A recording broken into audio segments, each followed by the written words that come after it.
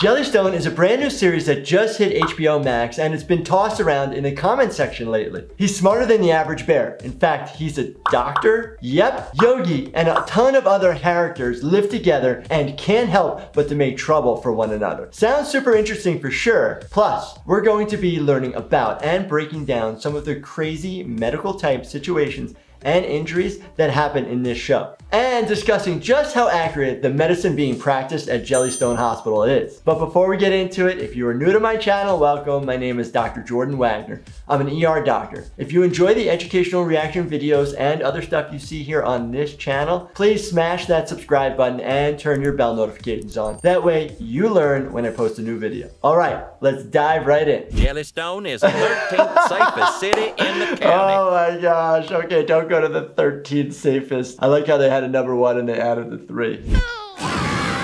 Oh, little trauma. Whoa.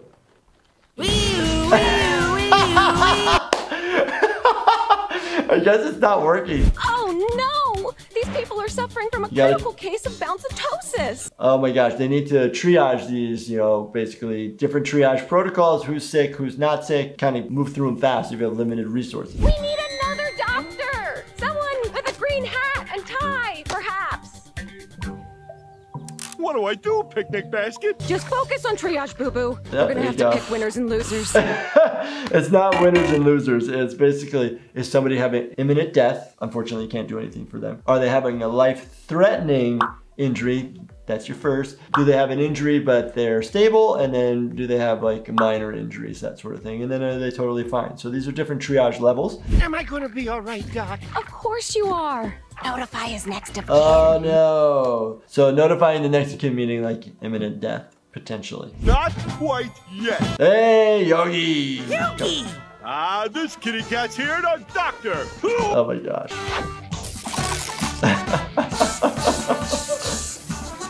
Nice. Whoa. We actually use glue a lot. We have medical glue. Sometimes you can use crazy glue. Okay. I bet Yogi Bear was kissing him because it's like everybody feels better when you get your boo-boo kissed, right? Ow, ow, ow, ow. Oh, nice. A big whopping band-aid. Thank you, Yogi. Well, off you go. Nice. Good job, Yogi. Thanks for all your help, Yogi. Oh my gosh. I like the way that they use their band-aids and, you know, bandaging everybody up. But it was a good example of how you actually end up doing triage. Yogi, just pick one. It's cafeteria food. Yeah, they all have hair in them. When I became a doctor, I took a solemn oath to make every meal count. Yogi Bear is wearing a hat and ties. Typically like internal medicine doctors, family medicine doctors do. As an ER doctor, we don't, because we risk it being used against us. We deal with patients that might be a little agitated or angry, and they might try to grab at it and give something, I mean, they can choke us. It gives them something to grab onto. I don't want to lay awake at night thinking, what if I had gotten that milky chicken? I can't live with that kind of regret. I've worked in a lot of hospitals. Some have awesome cafeterias, some have not so good cafeterias. Some provide food for doctors and some don't. It all just depends. Look, why don't you sleep on it, and tomorrow the answer will present itself. What? That's a good idea. I'm not going to think about this anymore. Chicken beef! Hold him down! Hold him! Was it having like an anxiety reaction? So doctors could have anxiety or panic attacks. Give them some Xanax, which you can give in somebody who's having a panic attack. It's a quick on and quick off, doesn't last a long time. But what the heck is happening here? Administering a sedative!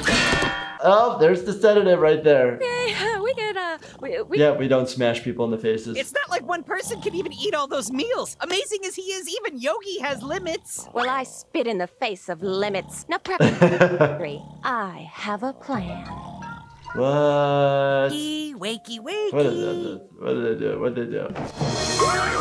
Whoa, is that like a reactor? Could that also be a radiation symbol? What the heck did she implant in his body? You crazy voodoo witch! No.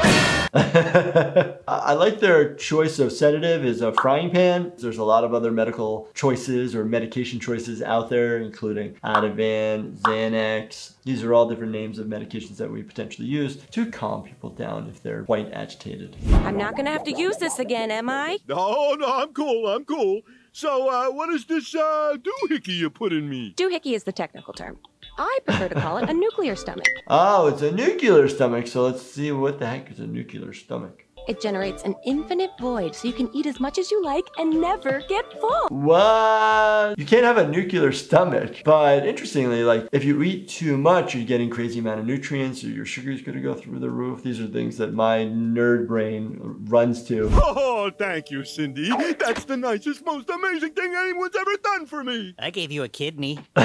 The greatest gift somebody ever gave to him, and the other guy's like, dude, I gave you my kidney. Like, come on, that is a huge gift. You're giving somebody an organ versus like, oh, I can eat everything under the sun. I am a father. A father with a daughter who's got a gift of music that will lift your spirits and soothe your soul. Different hospitals have different ways to make patients feel better. Sometimes they have therapy dogs that go around, or you can have singing, play games, all different things to try to bring the spirits up patients that they try to heal. Hit it, sweetie. Kitten around, I'm just kitten around. Hey, look what I found. She's a little dog. Sing about being a little cat. How cute is that? I'm just kitten around. Oh gosh, it was so bad it caused her to have a heart attack. Ah! Everyone, stand back. We're doctors, and we're about to do doctor-type Cardiac arrest. Aha. Oh yeah, good job, Yogi Bear. Put your stethoscope on the face. Sometimes we put the stethoscope in weird places, including like your neck. You're listening for high-pitched noises, narrowing of your airway. We also listen on the stomach for bowel sounds, making sure everything is working and moving. This patient has experienced some sort of musical trauma. Ba-boom. The sound of the monitor is telling us that she's either not breathing or doesn't have a heartbeat, and they're doing nothing. So remember, if the monitor says not breathing, check for breathing. If the monitor says that there's no heartbeat, check for pulse. Then act accordingly. Prepare for extraction. Okie dokie, Dr. Yogi. I'm just kitten around. Hey, look. Get rid of the music. Complete.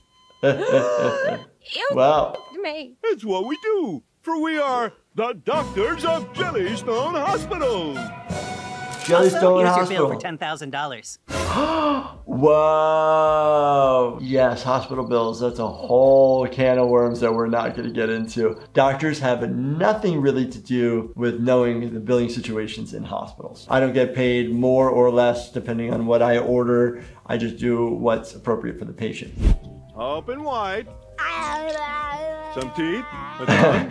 It's so hard to get people to open up their mouths to look in there. And actually, it's very interesting. You open up your mouth and you say ah, right? When you say ah, you actually drop your tongue down so you can actually see easier into the back of the throat. Pretty interesting, right? Hand me my tiny hammer. Tiny hammer.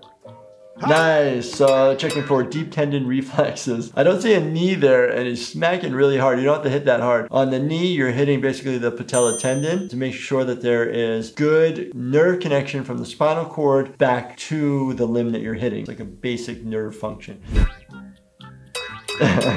He's playing music. She's alive and kicking. How are you feeling, doggy? Good. Oh, I'm so full. It looks sick. It's all my fault. I took her to that wretched pizza place again. A pizza place, you say? Who doesn't like pizza? Love me some pizza, but you gotta be careful eating pizza if you have gallstones. Greasy cheese food is not good for your gallbladder because it forces your gallbladder to work and excrete bile. And if you have gallstones, it's gonna make your pain in your right upper quadrant of your abdomen more painful. People don't realize that. Yeah, the Chattanooga cheese explosion over on Avenue Boulevard.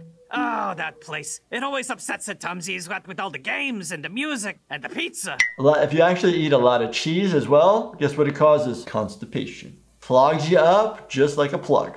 She had 2 cheese pizzas with the mozzarella blasted crust, a large bowl of pizza soup, and jumbo marinara soda.